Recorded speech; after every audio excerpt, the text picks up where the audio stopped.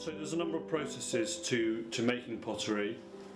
I think one of the key things we have at the pot shop is it has to be handmade. There's lots of processes where you can make ceramics or pottery, but I think the key thing here is made by hand. The principal processes are all small scale, individual, and done by hand. So the first part of the thing is you make the pot, and a lot of the pots in here are thrown on the pottery wheel, and we're going to be doing some shots of that later on.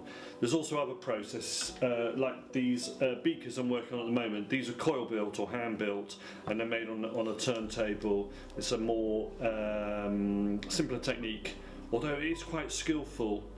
There's also slab building or hand building and making of tiles. I also make a lot of tiles, and I use the tile moulds, which I don't know whether you can see, they're up on the top shelf there. So there's the making of the pottery.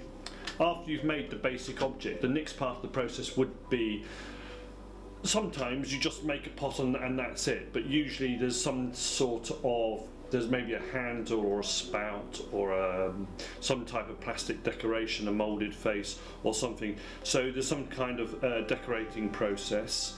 There's the firing process, which the public don't get to see, but that's all done in a kiln. And we've got two kilns. One of the potters, she's got her kiln in a garden shed, and that's up the top of the hill, and my kiln is in a garage, and that's down the bottom of the hill. But the public doesn't get to see that part of the process. It wouldn't be safe, and it gets really hot in there. In the summer, you'd get someone walking in and fainting in the room because it gets really, really warm.